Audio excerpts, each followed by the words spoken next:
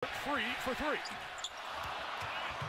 Olynk and Love fighting for it, and this is going to be fun. Love hurt? Did Love hurt himself? Yes, he did. His shoulder popped out. Yeah, he ran right past He's going us, right to the locker room. Right I think his shoulder popped out. So a big moment here as Kevin Love's shoulder popped out as he was battling with Olynk. Kevin Love knew this right away.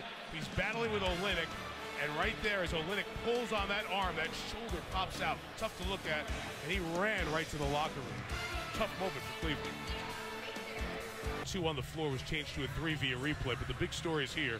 Kelly Olynk pulling on the arm, connected with the arm of Kevin Love, and as he's trying to get his arm free and go get a rebound, he leans on that shoulder of Kevin Love's, and you can see the pain. You can almost see it out of 1 points for Utah. Love with 4 on the shot clock.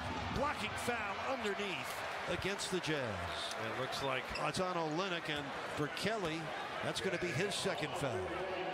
Let's get a look at this. Let's see where his feet are. Looks like he's outside the restricted area, but his heels are over top of it. They were out of charge. They were out of challenges. Yeah.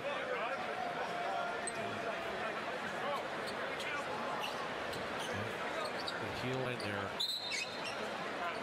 And that's why it's going to be.